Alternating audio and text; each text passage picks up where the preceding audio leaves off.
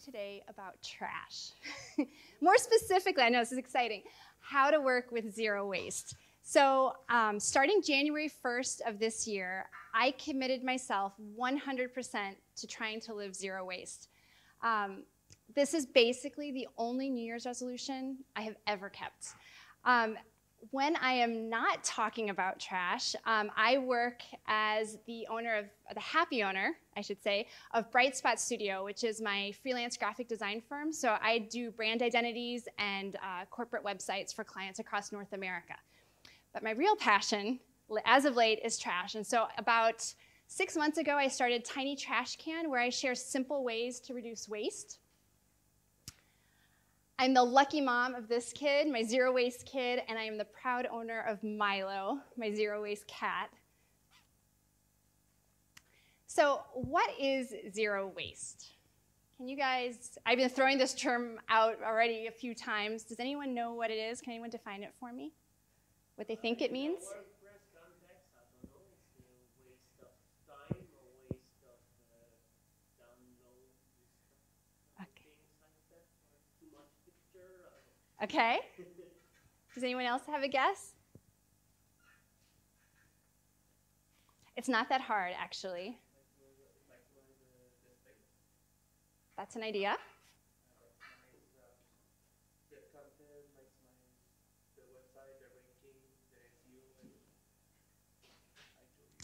You're going to laugh.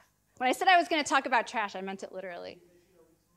It literally means trying not to throw anything away.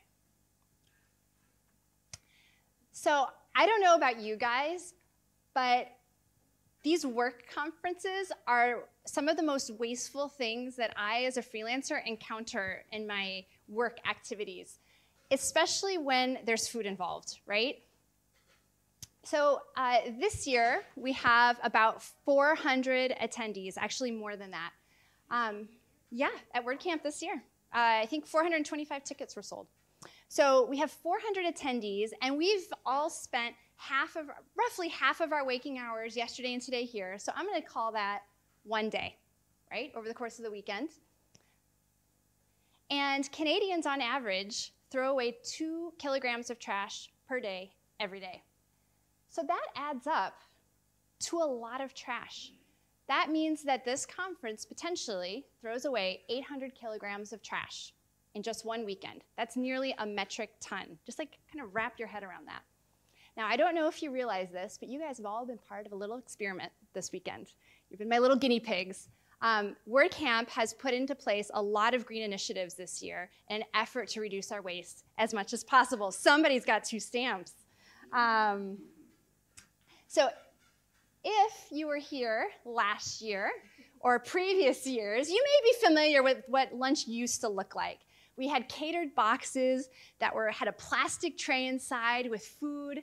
Then there was a bag, and inside that bag was a paper napkin and 3 plastic utensils and a bunch of food you probably didn't even want to eat because you didn't get to pick what was in there. And this year, lunch looked like this.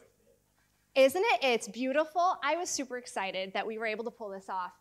Real plates, real silverware, fabric tablecloths. I mean, didn't it feel like a super big upgrade? And then somebody cleared the table for me. He's like, "Are you done with that?" I was like, "Well, in fact, I am." I didn't even have to worry about figuring out what went in the compost bin and where to find trash. I mean, before you couldn't even put anything in the trash cans, they were overflowing. So, before, after. Beautiful, right? And this wasn't hard. I mean, how have you guys felt about the greening of WordCamp this year? Has it been painful? Hopefully not too painful. So how do we move towards zero waste? Well, it turns out there are 5 steps, 5 very simple steps, and they all start with an R. So can anyone guess as to what some of these steps might be? Recycle, yes. Ding, ding, ding. Reuse. Ooh, refuse. Someone's an A student. Anybody else? Reduce, yep. So oftentimes we think of these 3, right? I mean, this has been drilled into our heads for decades now. Reduce, reuse, recycle. But when it comes to zero waste, there's 2 more that we add. we add refuse, and we add rot, which is just another word for compost. And these need to be done in this order to make a difference. So you refuse what you don't need. You reduce the things that you do need as much as possible. You reuse what you have, and you reuse what you can. Think secondhand. And then you recycle or compost the rest. Now, I don't know if you realize this. Not only is it something that's intended to be done step by step in a chronological order, it's actually a hierarchy. Now, what I've noticed is that so often our environmental efforts start here. We start with recycle, right? Oh, we want to be green. We're going to recycle more. Zero waste is actually about recycling less. If you notice, if you start with recycling, your impact, your potential beneficial impact is very limited. But if you start way up here, you have the potential to make some really big gains. That's because recycling, once an object has been created, it's been extracted, it's been made, it's been put into your hands, 95% of the environmental damage of that product has already occurred. So recycling isn't going to really save that much.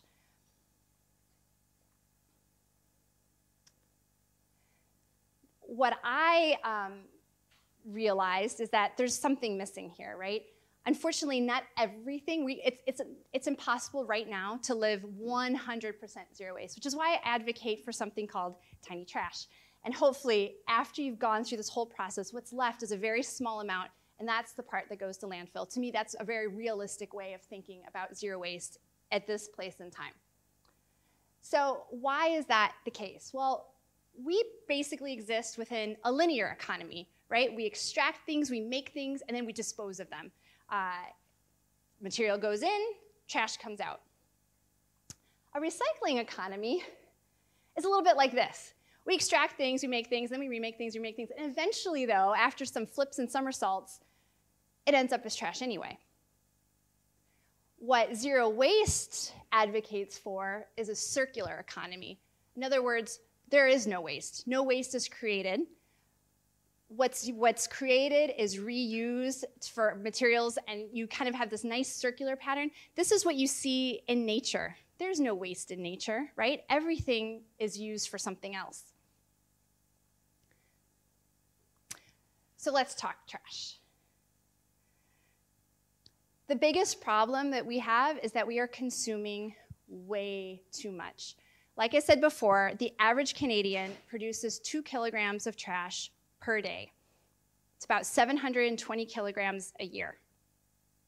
That's a lot of trash, like 3/4 of a ton of trash per person. And cities don't make this any easier. In fact, they sort of almost incentivize it. The standard trash can is really big. I just moved a couple years ago to a new city, and I had the option of purchasing either a 360-liter trash can or a petite 240-liter trash can. I opted for the smaller of the two, but still, it's gigantic. And what that does is that it normalizes consumption and it normalizes waste. You feel like, you know, this is kind of what's expected for me to throw away, and you don't think anything of it. You think, I'm doing what everyone else is doing. Has anyone ever heard of Earth Overshoot Day? Yeah, oh, we got the A student. Yes, can you tell me what Earth Overshoot Day is?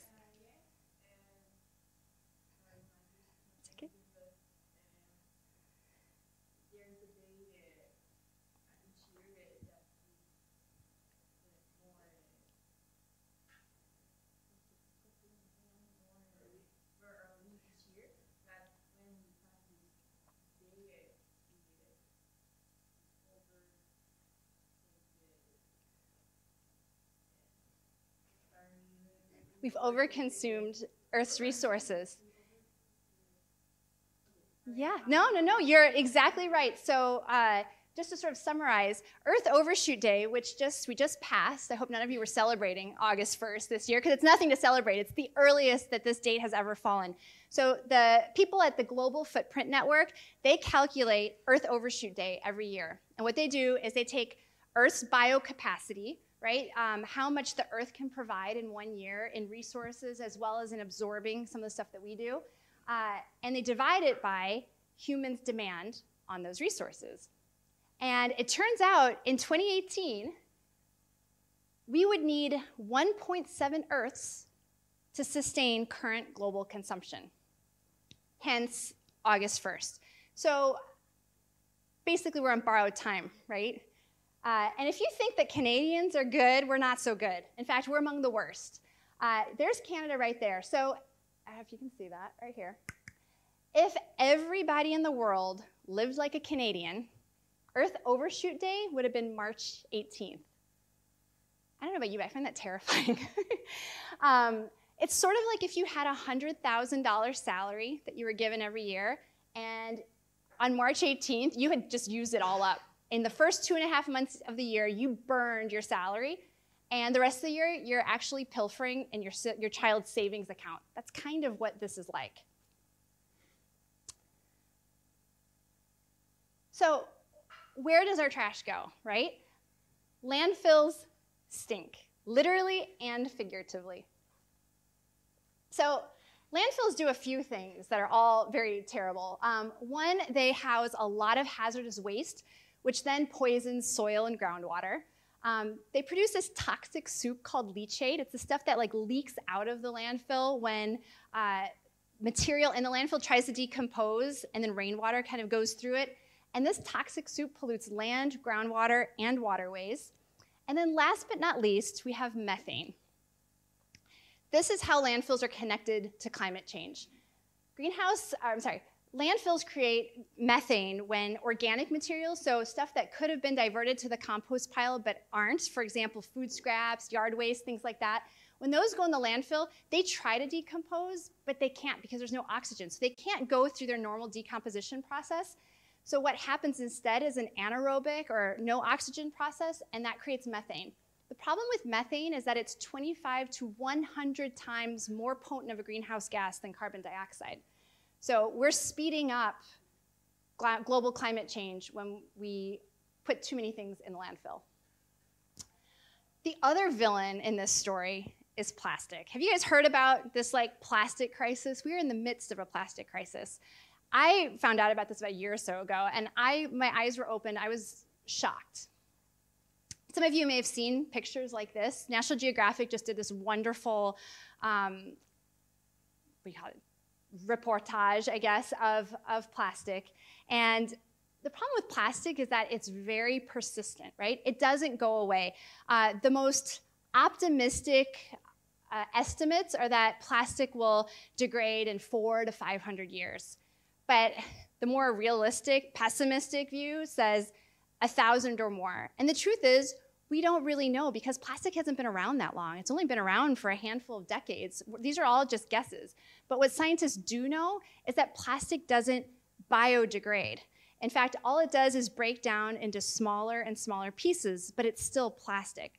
Microplastics are in our oceans. Animals are ingesting them all the way from the very most basic animals, zooplankton, and it's working its way up the food chain. There's a picture that's missing here, our picture. We are ingesting plastic. If any of you, I see lots of reusable water bottles, this is great, but if you have recently drank from a plastic water bottle, 94% of those are contaminated with microplastics.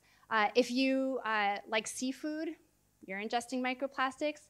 And if you use salt, sea salt has been shown to be contaminated with microplastics. So the problem is we cannot recycle our way out of this problem. For one, plastics can only be recycled once, maybe twice at best. I don't know about you guys, but I used to think that oh, I'm gonna throw this plastic water bottle in the recycling bin. It'll just magically pop out at the store as another water bottle, right? No harm done. Well, that is not the case. Plastic that come in water bottles, when plastic goes through a recycling process, it actually gets ruined. It kind of gets destroyed, and it can no longer make the original item. So what happens is that recycled plastic material is often mixed with other things like cotton or wood fibers to make decking, or it's used to make clothing, and then those items aren't easily recyclable. So guess what? It ends up in the landfill or the ocean anyway. And this is the lucky plastic. Only 9% of plastic that's created ever gets recycled. That means the other plastic is either getting put in landfill or incinerated, which is not that great either because then it pollutes the air. So what can you do about it, right? Okay, it seems like, oh my God, this is so dire. But what can an individual do about it? Can I just have you guys, like, if you brought a reusable water bottle, can you just raise your bottle, raise your hand? I mean, this is awesome. And you probably, over the course of the weekend, would have refilled it a couple times. So just think about the number of water bottles that you just saved from going into, ultimately, the ocean. So let's take something, the beloved daily coffee habit. A lot of times we'll have a coffee on our way into work. Maybe there's a coffee break. Maybe you're meeting with a client, right? And so potentially you are using 5 disposable coffee cups a week.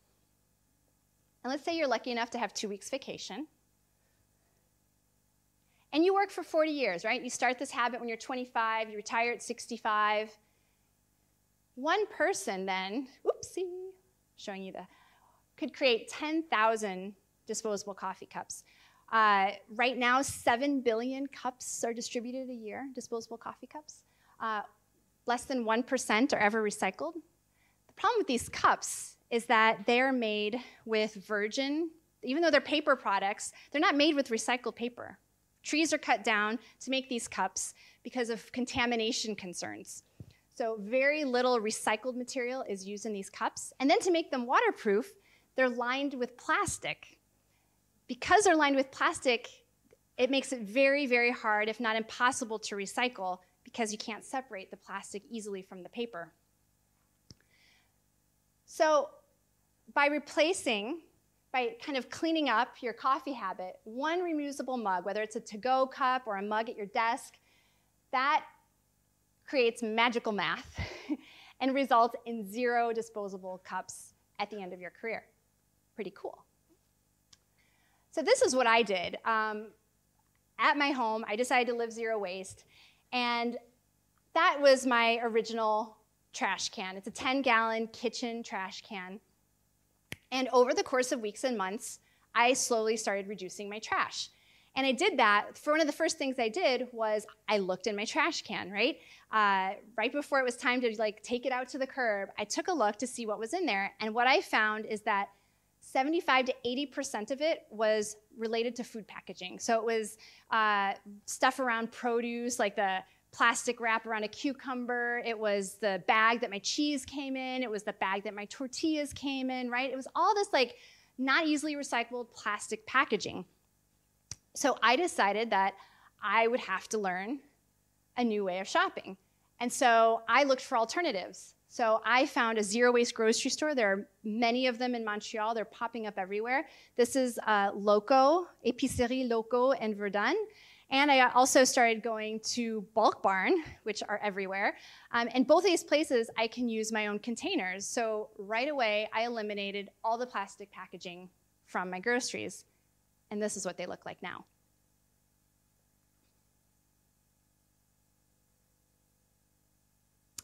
And then I put systems in place to make this easier. I created what I call my bulk shopping kit. I put 4 mason jars in there. They're the same size. I know what the weight is, 460 grams, in case you're interested. Don't have to worry about getting them weighed.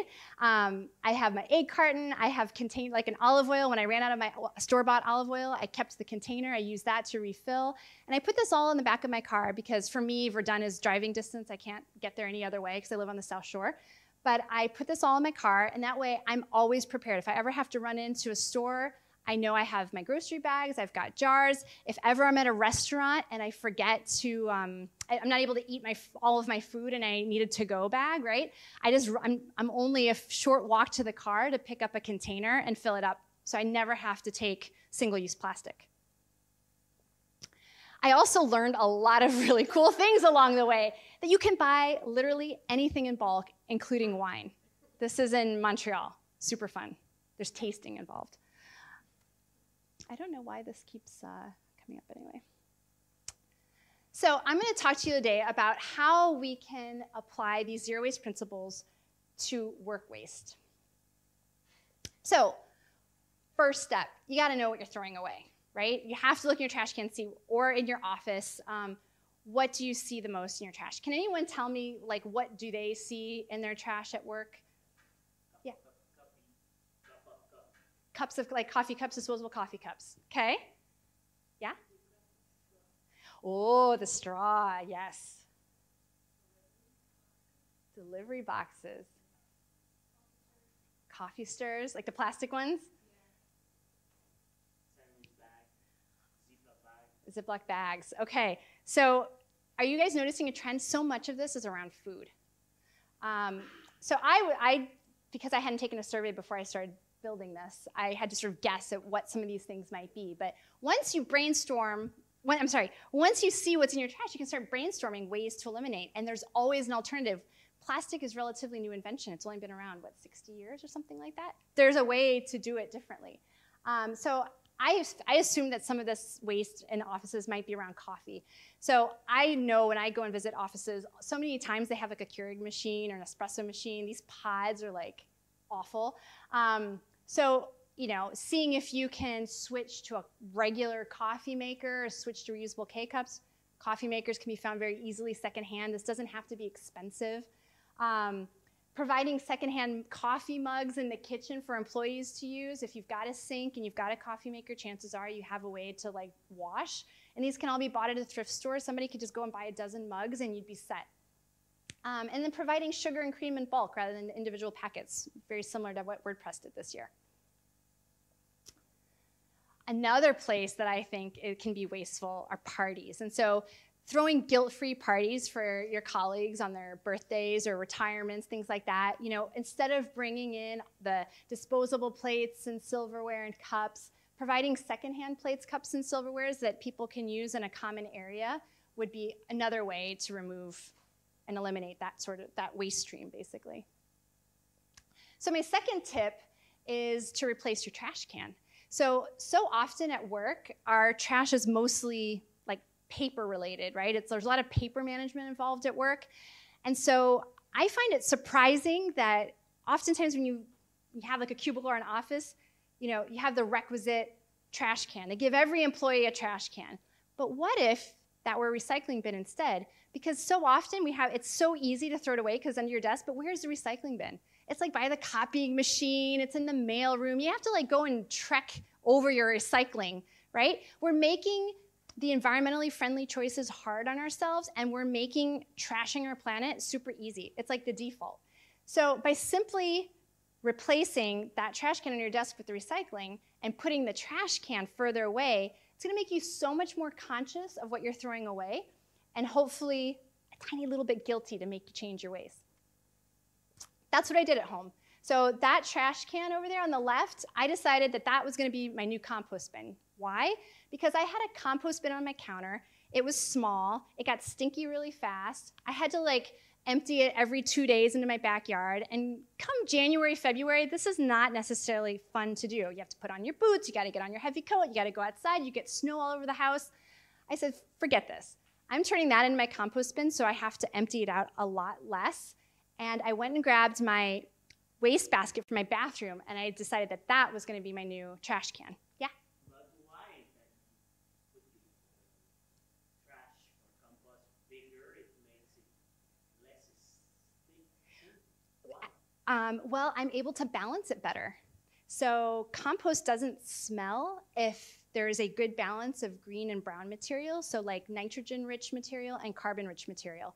So when it's a small bin, it fills up so fast with you cut up a watermelon, the whole thing's full with the rinds, right? Or banana peels. It fills up really fast, and it's all the kind of stinky stuff, the greens. But when I have a larger compost bin, I layer that whenever I have I can put shredded paper in there, and so it doesn't actually smell because I'm able to keep a balance. Because but it's so small that it fills up so fast. Literally every day or two, I would have to take it out. So this just makes composting easier and makes throwing away trash, it just makes me a little bit more sensitive to it. So another tip I have is to go paperless. This saves trees, it saves postage, it saves time, right? And it's so much more convenient, not just for you, but also your clients or coworkers, and it's really professional. How many of you are freelancers? Okay, some of you. So I have started sending and signing contracts digitally. I always liked it when I was onboarded with a client, and I could just sign my documents online and not have to print it out, sign it, mail it back, or photograph it back. This is just so much easier. So I use a WordPress plugin called WP eSign. I did a lot of research. This is the only one I could find that actually produces a legally binding contract that will hold up in court. It passes all its compliance. Let's see, it's like, I have all the initials, UETA, eSign, and GDPR compliant. But I can create contract templates, work proposal templates, and I send these to clients, and I can get my contract signed very quickly. Paper-free. I also like to send my invoices digitally as well. I love FreshBooks. I'm an affiliate, but I've been using them for years. I do all my time tracking, everything through them. What's great is I don't spend a lot of time making the invoices. They kind of make themselves. Really takes just a few minutes. And what I love about them is that they have an agreement with PayPal, so I can get my invoices processed by PayPal for a 50-cent fee, as opposed to a percentage of my invoice. And because some of my invoices are pretty hefty, having a 3% invoice fee tacked onto my invoice really cuts into my profit. So this is wonderful. I get paid so much faster because I have a PayPal button on my invoices. My record so far is 6 minutes from the time I hit send on my invoice to when I get paid. So tip number 4. Use both sides of every sheet.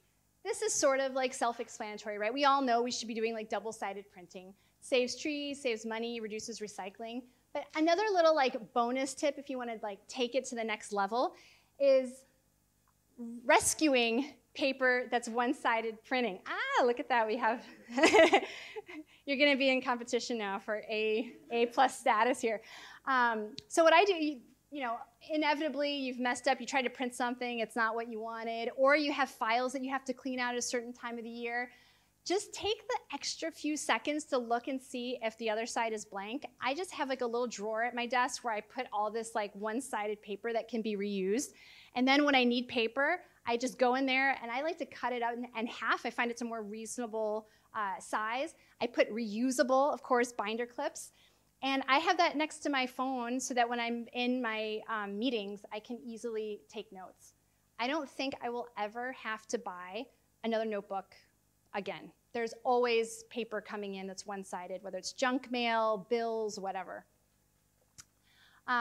So another tip I have for you is skip the business cards. And this pains me because I really love designing business cards. I do brand identities for clients. That's usually the first thing they want is like, oh, I can't wait to see my new business cards. And lately I've been saying, well, what if we did something else? Like, what if I applied the branding to your website, or I designed social media profiles and graphics for you? And they've been taking me up on that.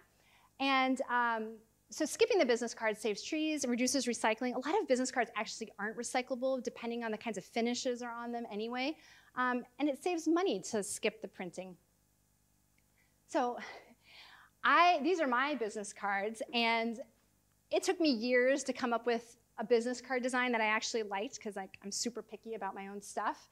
And I bought a box, and I still have over half the box. It just sits there because I just don't have enough opportunities to give them out. And even when I do have opportunities to give them out, nobody really takes them. You don't need them. In fact, if you really want to stay in touch with somebody, the best way is to exchange an email, to exchange a phone number, text them something, look them up on LinkedIn, stalk them on Facebook, right? These are essentially single-use, disposable paper things. You bring them home, they either clutter up your desk, and eventually you're going to throw them away. I've had a few people offer me business cards this weekend. I don't know if any of them are here, but you'll know that I took pictures of your business cards. That's another thing. So if you don't want to be rude, I would say, I would love to have a business card. Do you mind if I just take a picture of it so I can keep it? And then that way you can save it and give it to somebody else. So there's really like, you don't have to be rude about this or like get on your high horse or anything, but these are simple things that you can refuse that make a difference in the long term. A lot of times you start a new job and it is super exciting to get like a business card with your title on it, right? But how many do they give you? It's like the minimum quantity is like 250 or something. Are you ever gonna use those? You know, so to maybe preemptively say, you don't need to get me business cards. So tip number 6, buy plastic-free office supplies. This reduces plastic, which is evil, reduces recycling, and it reduces trash. So here are just some examples. I'm hoping we'll have enough time at the end so we can kind of brainstorm together scenarios that you guys run into. But instead of plastic pens, you know, refillable fountain pens. It's going to be really cool, old school, and very luxurious. For pencils, opt for eraser-free pencils. You know, have a separate eraser, one that you can add. And that's because that pencils are compostable. But if you have an eraser, then you've got the metal, you've got the eraser thing. So this just makes the end-of-life disposal of a product a lot easier. Instead of plastic highlighters, you can get a highlighter pencil. If you do a lot of like packing, shipping in your workplace, look for paper tape instead of plastic tape, and Amazon uses this, so you've probably seen their paper tape. And what's great is that it can stay on the box and be recycled. Address labels, instead of stickers, stickers are evil too because they also have a plastic backing. Instead of stickers, opt for a stamp, reusable. And don't affect the ability for the item that you're placing the sticker on of being recycled. Air pillows, you know, those things that they put in boxes, like these bags of air. Instead, use shredded paper. I'm sure we all have exposure to that. Binders are usually cardboard that are wrapped in plastic. Look for cardboard binders. These actually exist. You can buy them on Amazon. Or aluminum ones, like metal binders. And these cardboard ones are cool. You can actually remove the spine so you can recycle the cardboard, and then you can buy a replacement cover. When you do buy printer paper, look for paper that's ideally post-consumer waste recycled, not just, you know. 100% recycled paper, but post-consumer waste. A lot of times they say it's recycled paper if they're just reusing their own business waste, but it never really went through the cycle, so it's better post-consumer waste. And that it's packaged in paper, right? It sort of defeats the purpose if it's packaged in plastic. And then if you're looking for anything else around the office, like this is just one example, like a desk organizer, you know, you could repurpose glass jars that you have around the house. Let's say you buy pasta in a glass jar, you know, you take off the label and you use that to organize your pencils. I like organizing crafts this way because they're super visual. So this isn't exactly like landfill waste related. It's not zero waste in the classic term, but telecommute. How many of you guys work from home? Yeah, isn't it awesome?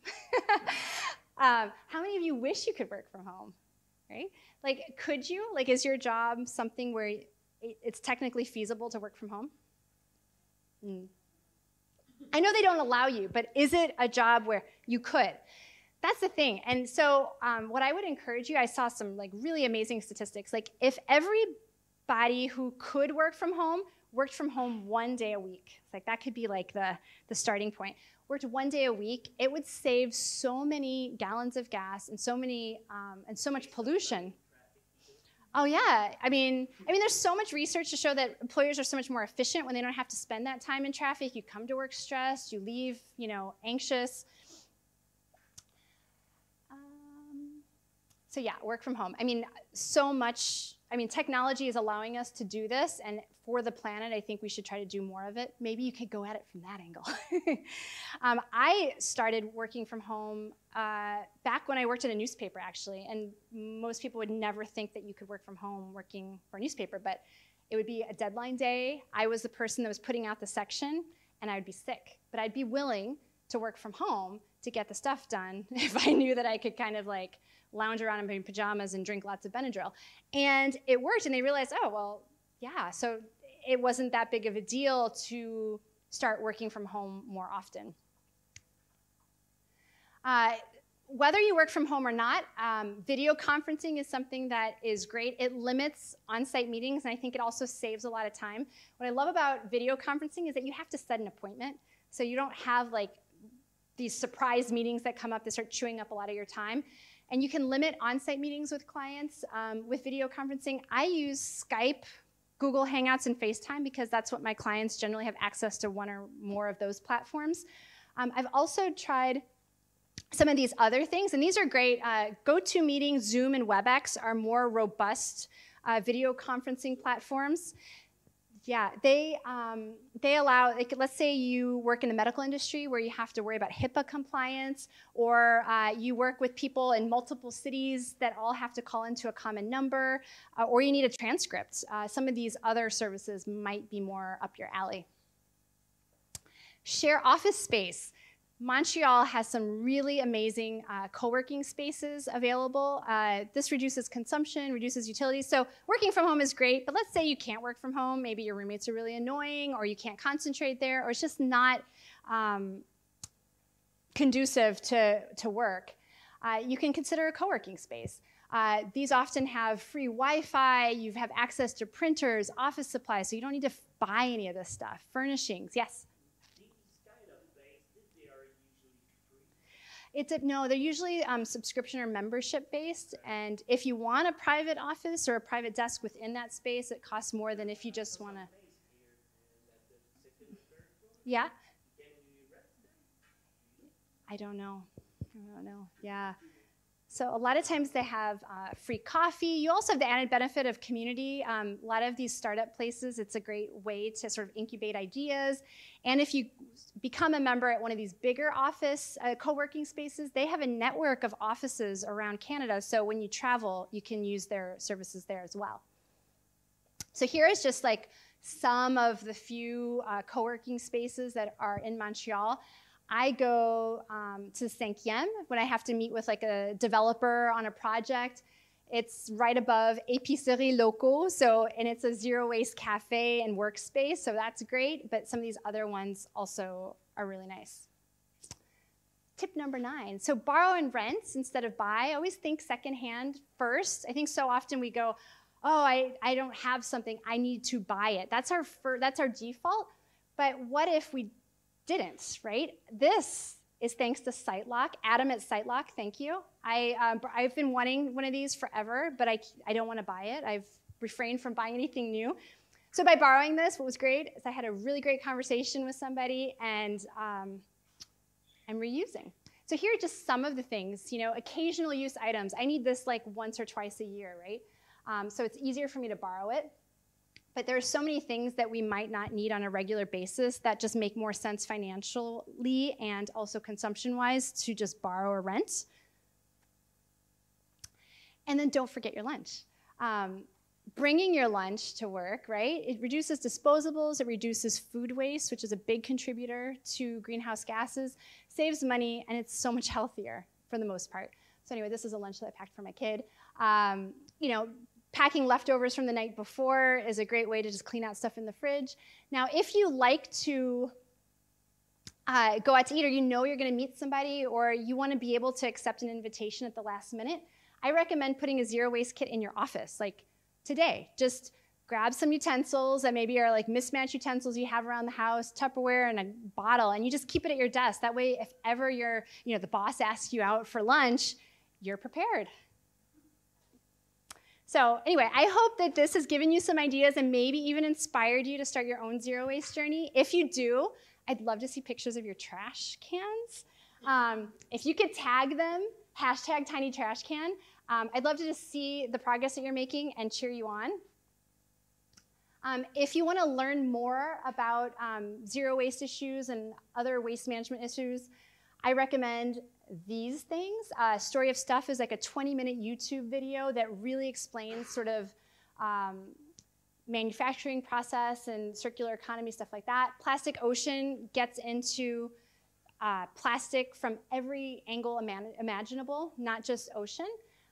Trash is a great documentary. There's a Montreal Zero Waste Festival coming up in November where you could find out what's happening in our local community. And of course, follow Tiny Trash Can. So anyway, I hope what you take away from this talk, question everything. Plastic sucks. Make one change, just one change today, and less is more. So if you want to get in touch with me for like branding website stuff, go to Tiny Trash. I'm going to Bright Spot Studio. And if you want to talk to me about zero waste consulting, anything like that, Tiny Trash Can. And my slides are at tinytrashcan.com, zero waste work. Do you guys have any questions? Yeah? My cat's name is Milo. How do I reduce his waste? So food, so I buy food that comes in recyclable packaging. Almost all food that I can find comes in a plastic bag. I went to the TerraCycle website, Terra Cycle, it's all one word. They have a lot of recycling programs for hard to recycle stuff, and there's a couple different pet food companies, so if you have a cat or a dog, that take back their packaging for free for recycling, and one of them is wellness. So I decided to go with them for the food. For what comes out the other end, I use a compostable litter that's called Yesterday's News. It's made with recycled newspaper. They make to turn into little pellets. And then I compost it. So I created a separate area in the far, far end of my backyard, which is essentially I dug a hole, and I dispose of his litter there, and then I cover it up when it's like kind of full, and I let it decompose naturally, as opposed to putting it every week or every few days in a plastic bag, putting it into my trash in a plastic bag, and taking it to the landfill. So that's how I do that. Any other questions? Yes?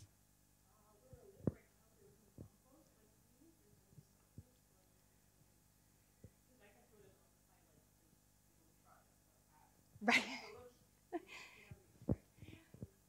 So this is awesome. So like the first question everything, this is exactly like look it up. Like I'm surprised sometimes, like, is there residential composting in my area? So if it's not provided by the city, do you live in an apartment or a freestanding an apartment?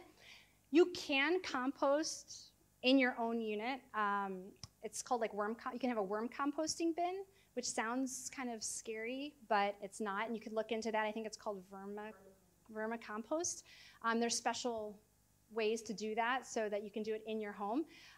You might also look and see like if the apartment, like the property manager would be willing to have a designated space on the property for compost that all the residents could contribute to.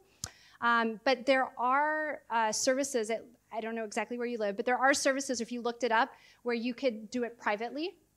You could have like a private composting service. I did that when I lived at a place that didn't have city recycling. And there was a private company, there's a private company that would take my recycling once a week. So I'm sure where there's a will, there's a way. I'm sure that it exists. It's just a matter of looking for it. And if you happen to know somebody who has a garden, they might be very happy to take your compost. Like you can store it in the freezer. Like you can have like a bag or container in your freezer. It doesn't smell when you freeze it. And then you can take it to whomever who might use it, and they could contribute it to their compost bin. So any other, yeah? Yes. So it's food scraps, and then I have a paper shredder in my office, and I work from home. And so when my compost starts to get a little bit too wet and a little bit too, there's too much of an aroma, I go over to my paper shredder, and I put the paper shredding in there. And the reason I do that is because like shredded paper is very difficult to recycle. You can't just like throw that in your blue bin. It makes a mess at the recycling plant. Like if you want to properly recycle shredded paper, it has to be like in a paper bag marked shredded paper so that they can pull it off the assembly line and recycle it properly.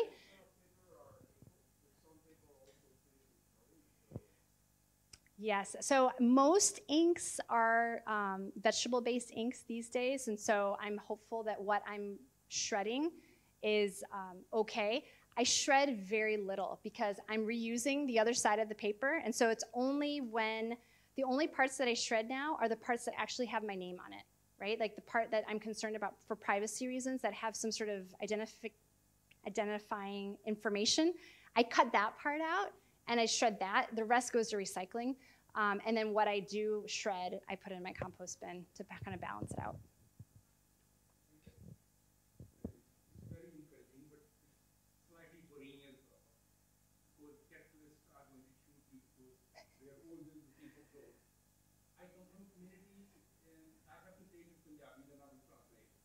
it says, Pavan Guru, Pani Pita, Mata Tatum Bhakta. But it says that wind is like a teacher, water is the same as father, and earth is like mother. Which means that treat earth as if like your mother. Don't squander it. And I think it's very encouraging what he says, and I'm glad that this community starts speaking this message. It will be much better world. Right?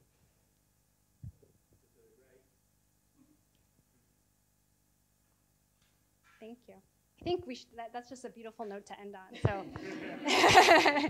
thank you very much. And if you guys want to hit me up with questions later, like if you have specific questions, maybe even not work related, like home related, I'm happy to answer, brainstorm with you guys. So thank you.